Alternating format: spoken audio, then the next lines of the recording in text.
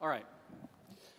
I guess first thing I want to see is a show of hands from people here who are familiar with design patterns. A lot of people? Okay, good. All right. Then I'm not working in a vacuum here. That's excellent. All right. Just so you guys know me, I'm Jerome Scheuring. I am a distinguished engineer with VML Incorporated, an Ad Age top 5 advertising agency in the United States. I can be reached at most of the usual places, except I do Tumblr rather than Facebook. All right, design patterns. Now, back in the day, design patterns were not invented for use with software. Design patterns, the guy who invented them came up with the idea for physical architectures, for building houses, for building buildings, for building offices and parks and any kind of public spaces, any kind of thing entering into the built universe. So for 30 years now, we've had design patterns. But one of the things that the guy came up with this, Christopher Alexander said, was that when he was writing in The Timeless Way of Building, patterns are a gate. And understanding allows us to pass through and leave the gate behind. Something that I find increasingly rare as a motivating factor in the software industry. This is the guy himself, Christopher Alexander, formerly in the School of Architecture at University of California at Berkeley in the US. Currently, he has his own academically oriented architectural school, the Center for Environmental Structure, I believe is what it's currently called. So, all right, again, show of hands. People who know design patterns probably know this book, right? Everybody? Anybody? Yeah, okay, good. So the question then is, how many people remember that that book was really kind of a follow-on in software to this book in physical architecture? How many people have read a pattern language itself? Tiny, tiny handful of people. Good, okay. But not a complete vacuum. That's also very encouraging. So a pattern language came out in the late 1970s. Design patterns came out in the mid-1990s. And, well, one of the things that happened over the course of years after a pattern language was published and its follow-on books was that Alexander discovered that pattern languages, while really amazing, didn't tell the whole story. That even people who were really encouraged by using pattern languages in physical architecture, there was still something missing from the structures they designed, from the structures that they built in many cases, which with characteristic lexical skill, he referred to as the quality without a name. Well, the more he worked with it over the course of decades, he comes up with the idea that, well, no, maybe we can put a name to this. Maybe we can analyze the things that are going kind of sideways when we try to apply pattern languages. I know he's been quoted as having said that buildings built by people just following the pattern languages were kind of funky, I think is the way he put it. We got a lot of buildings with alcoves in them, was another way he put it. And I see the same kind of thing when I work with software developers, when I work with architecture teams.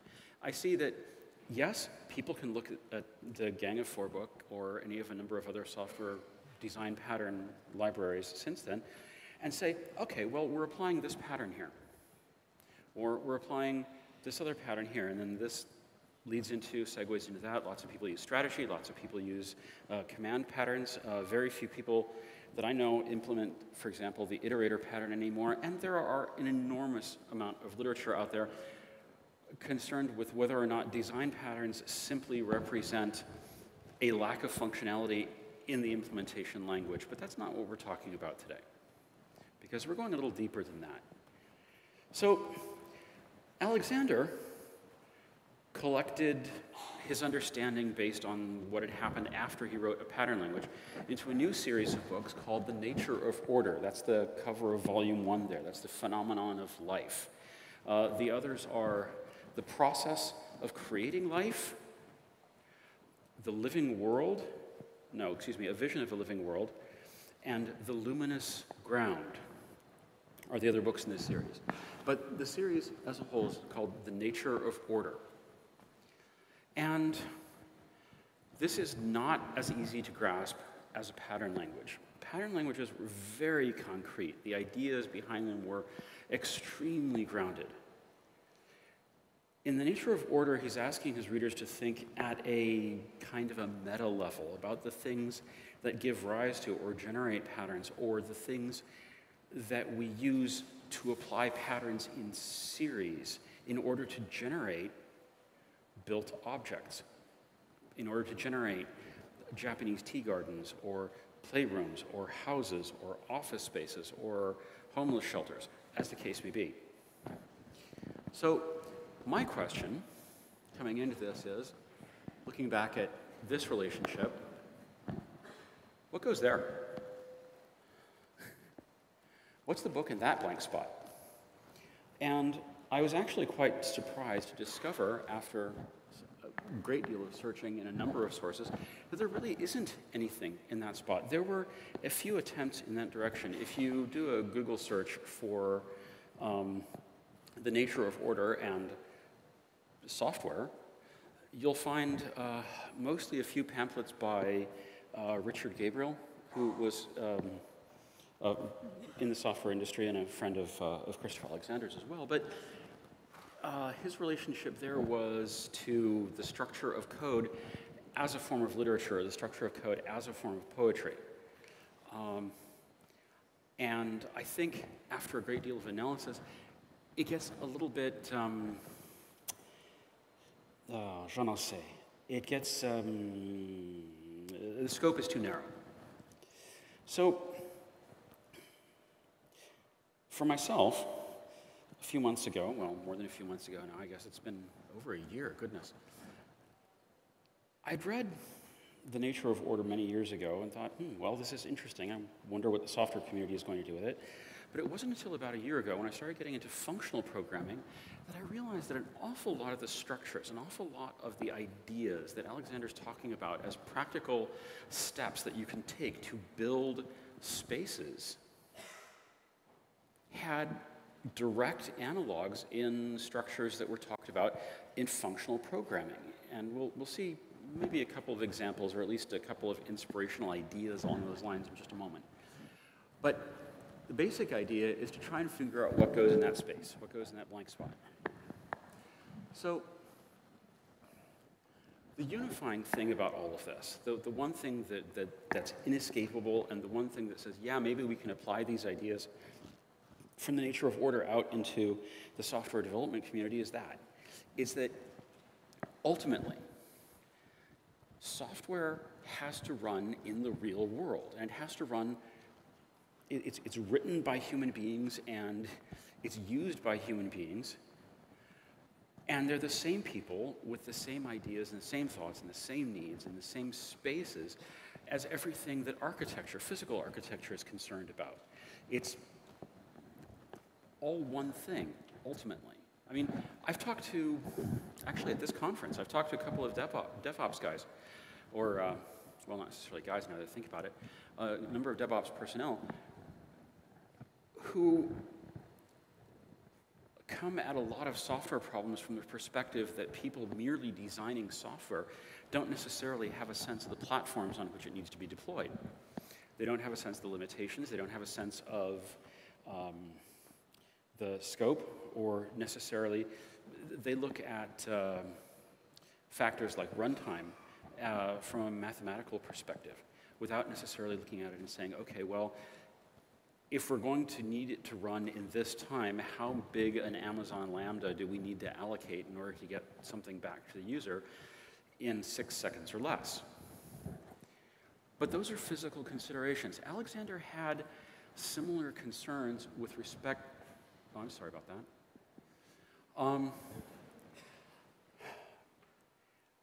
Alexander had similar concerns with respect to architects, physical architects, working on physical buildings. One of the difficulties, the reason he's no longer at UC Berkeley, is because he was teaching a curriculum that required his students to get out into the field, to get their hands into the concrete, to stand on the slab where they're going to put up a house, to look at the site, to look at all the objects on the site where a building was going to be constructed, to say, okay, how can I connect what I'm building? How can I make this construction part of this place as opposed to just plunking it down there?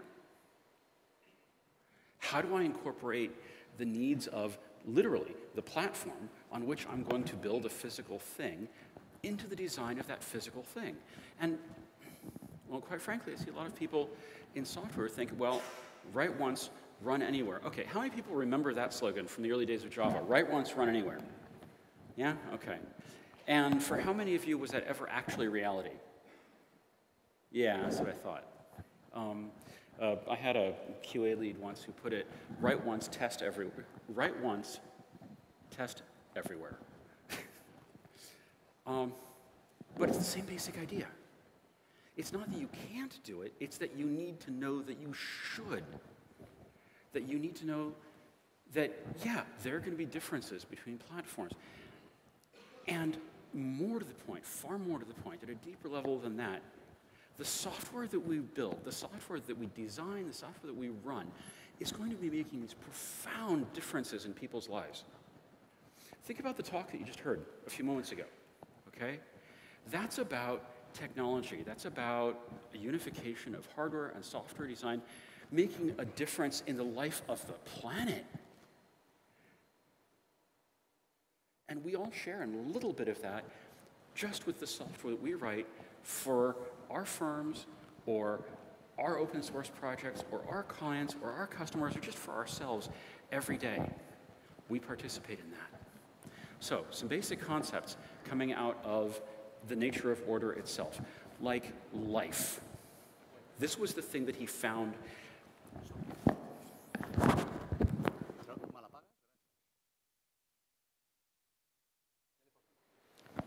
Grazie. This was the thing that Alexander found was most characteristic of things that were well done. They were alive. Every piece of space he postulates, he says in The Phenomenon of Life, every bit of space has some degree of life. And it's the job of the architect, it's the job of us as human beings to increase the life of the spaces in which we live. How many times have you gone out and looked at a shopping mall, a new bank building, a new abstract construction for some corporate headquarters, and thought, that looks like a really dead place to work. That looks like a really difficult place to live. That's the kind of thing he's talking about when he says those places have less life. It's not that they have no life. It's not that they're completely dead, but they're disconnected. They're weaker than they could be. But every piece of space has some degree of life, and it's our job to make that work. So the first book, the Phenomenon of Life, has hundreds of pages like this, where he puts up two images and says, okay, which of these seems like a thing that has more life? And he's got a number of ways of characterizing that. He calls it the mirror of the self test. Which, when you look at these images, which one, into which one do you feel your humanity expanding? Which one makes you feel more like you? Which one is more compelling at a deep level? And he does hundreds of pages of these, and he does them in a comparative way. For example, which of these two is more compelling? I don't actually need your answers to this, by the way. I just need you to think about it. So, okay, so that's one set. All right. So what have we got here? Which of these spaces feels more alive? Which of these spaces feels that it has more life, that feels more compelling, that you feel more connected to it, like it's a real place in certain ways. Okay, fine. So you might have some comparative there. All right, how about these two? What happens there?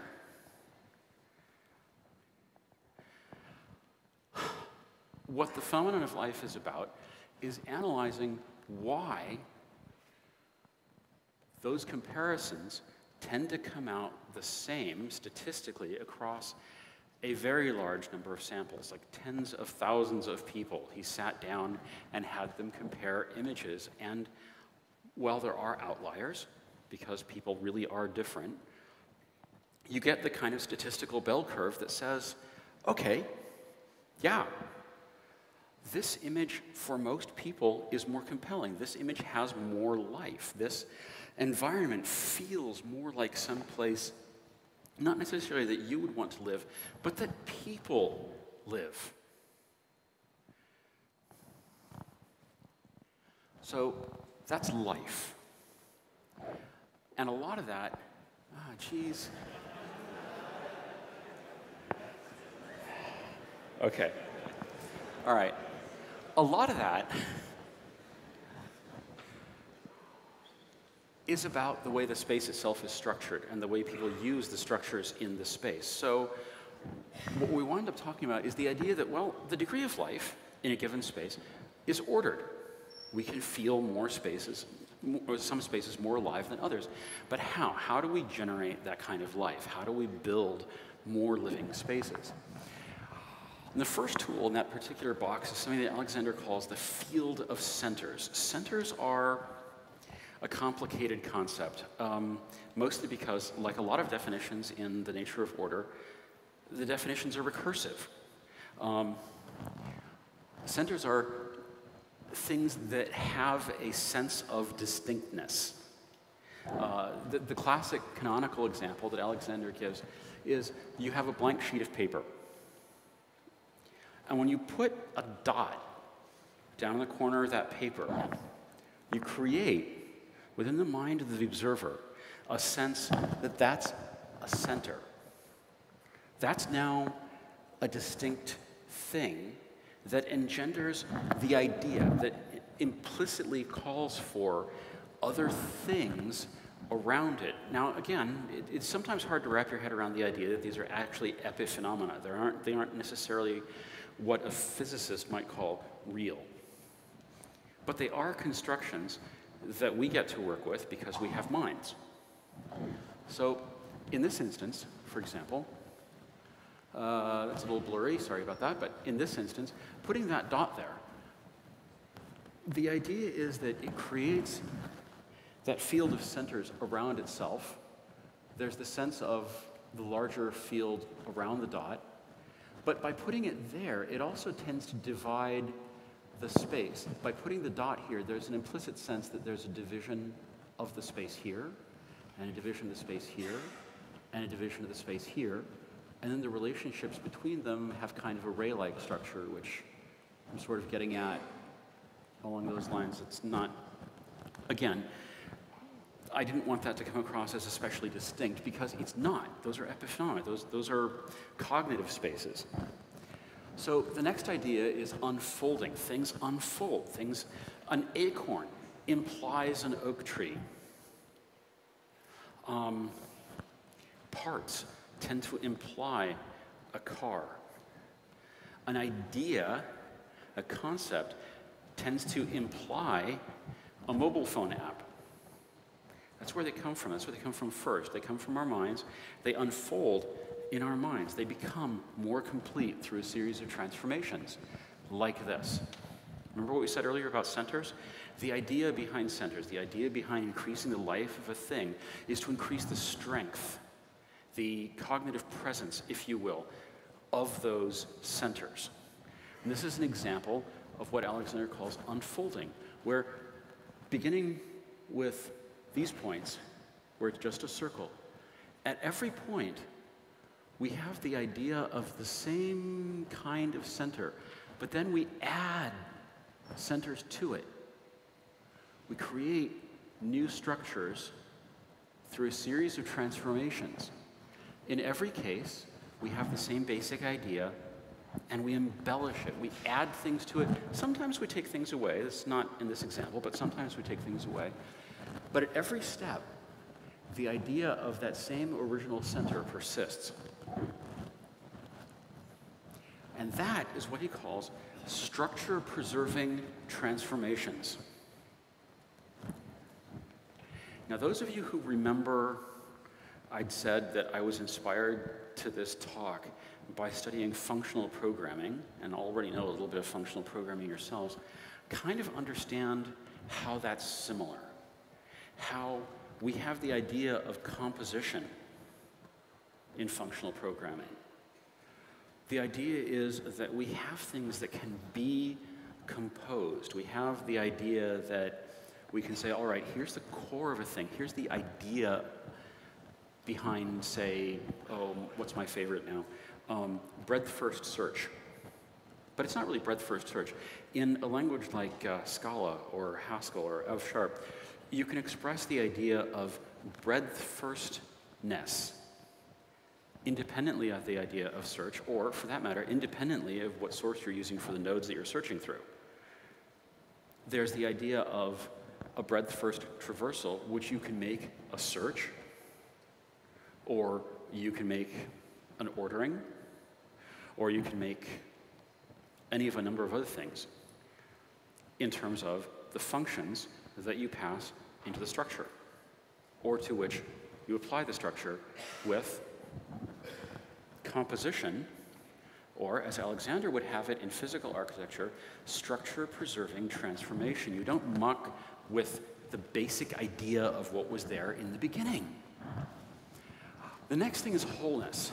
And again, this is kind of recursive.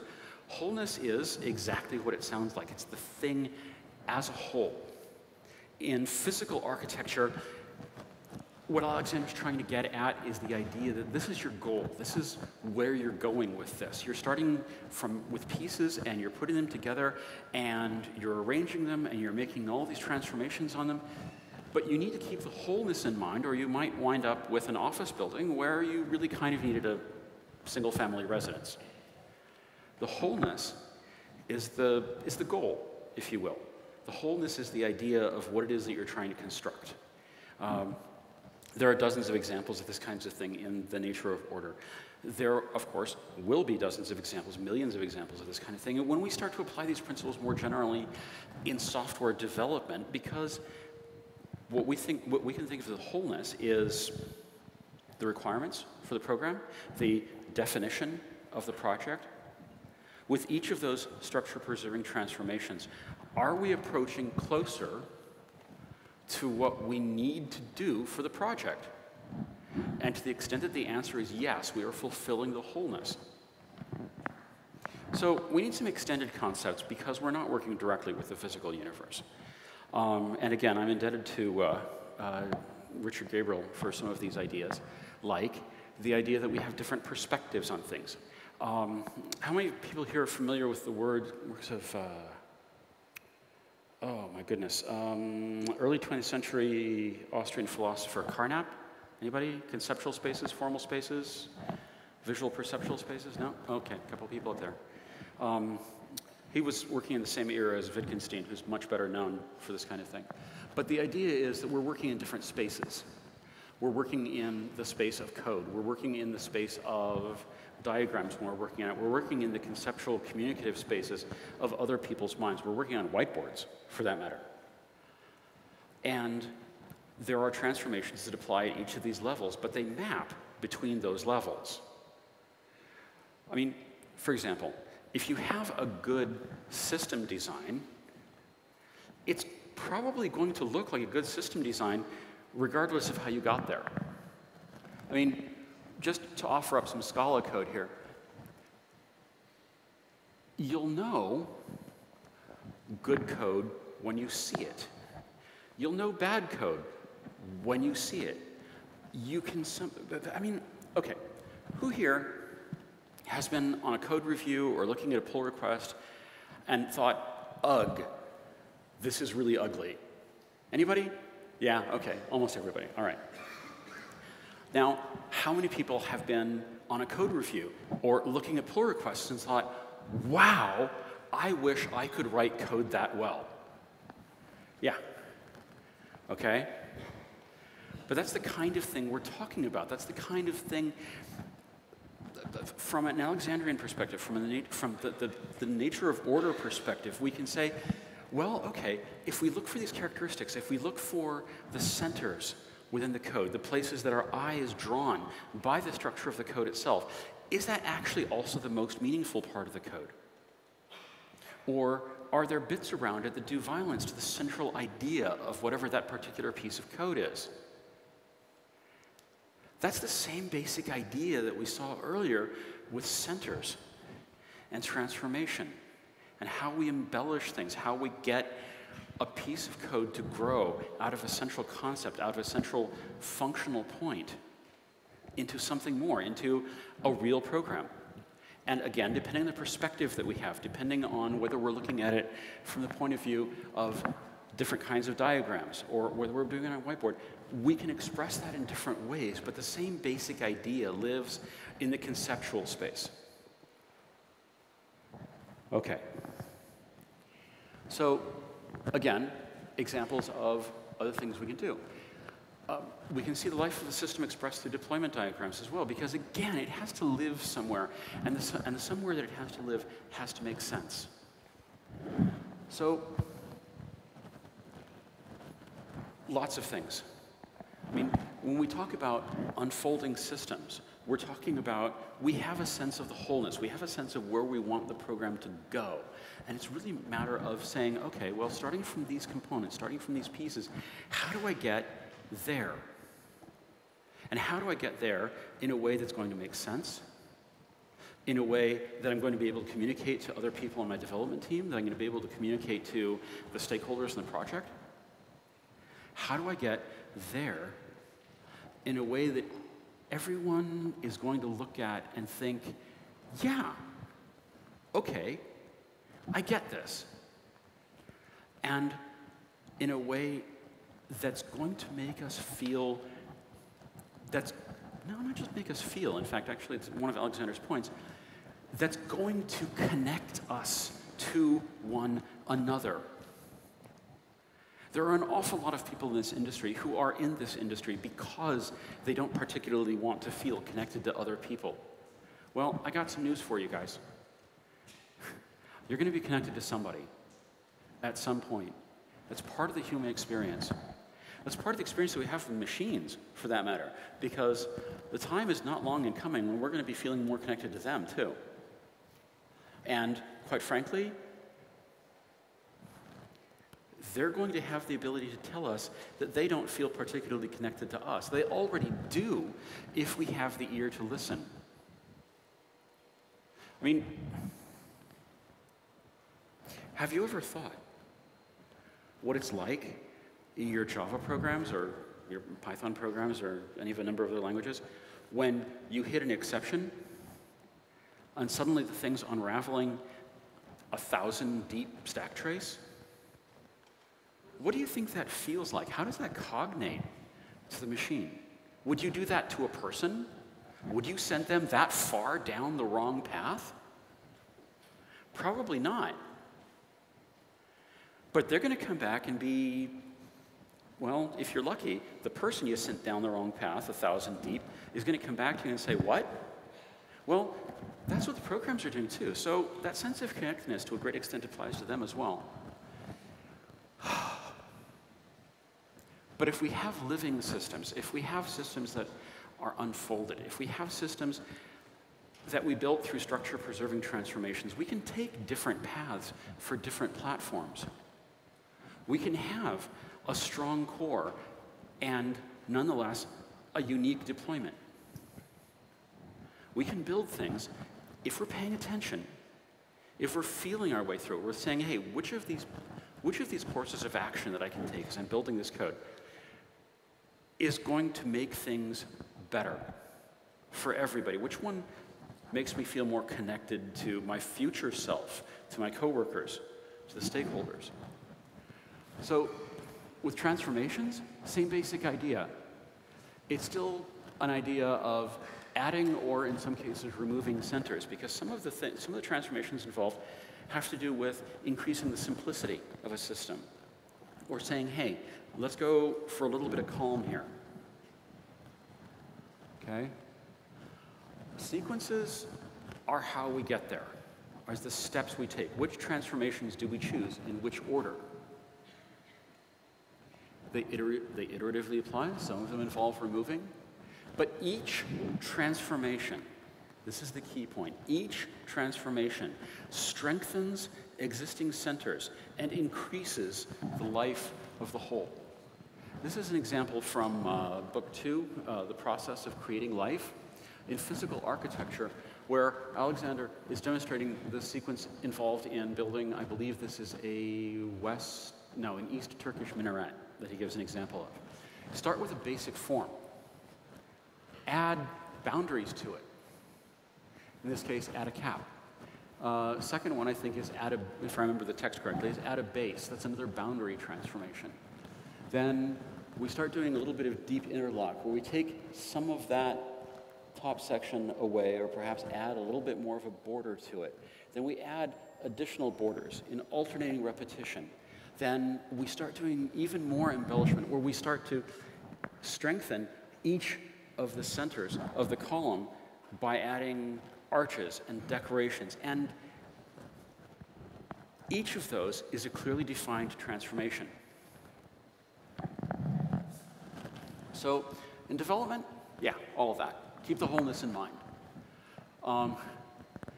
Your project is done. Stop when nothing else can be strengthened. And transform deliberately, in the sense of know why you are doing what you are doing. I mean, we have legends about this. We have stories about people who don't know what they are actually doing in code. They just copy in a piece of code that somebody else gave them, or that someone else in the company scratched down on notepaper in the days before people kept records on computers. Well, that was what worked, so that's what I'm going to use. No, transform deliberately. Look at what you've done and say, does this increase the life of this part of the project? Does it increase the life of the wholeness of the project?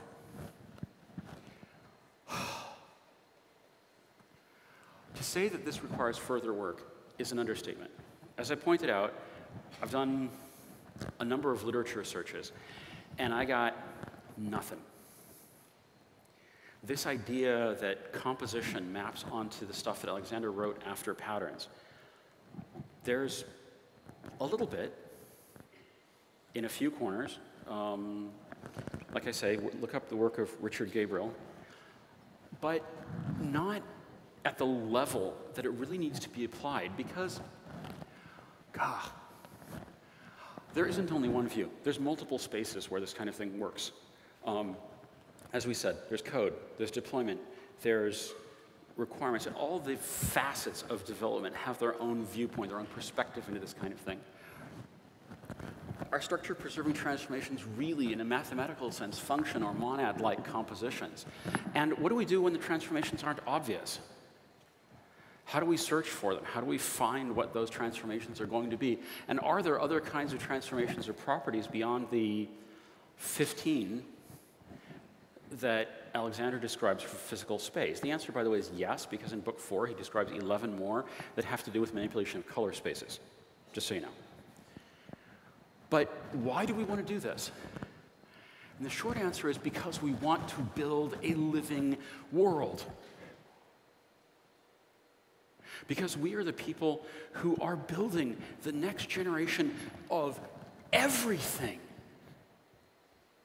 I mean, we live in a world where your hotel room has more intelligence.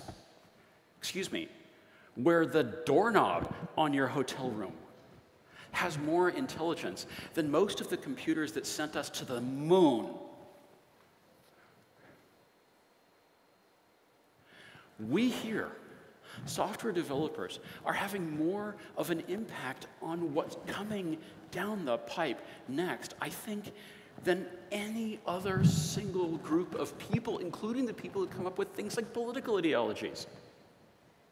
Because we're the ones who actually have to implement it. We're the ones who actually have to make it happen. We're the ones who are working in a space where, for a lot of physical things, it takes time because they have to manipulate the physical world. We're working up here.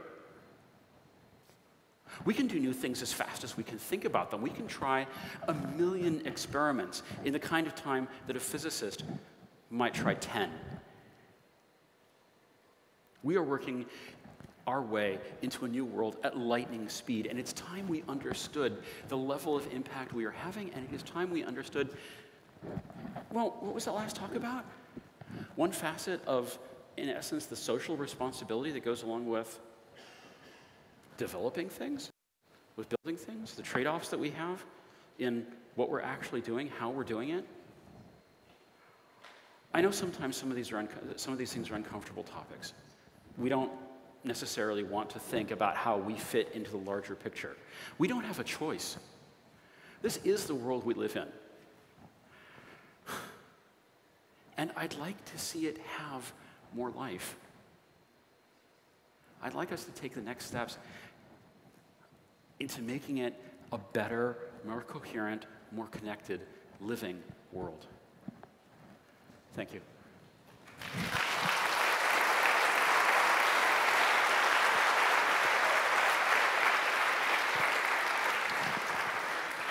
You stay this side, I'll go over here. Thank you.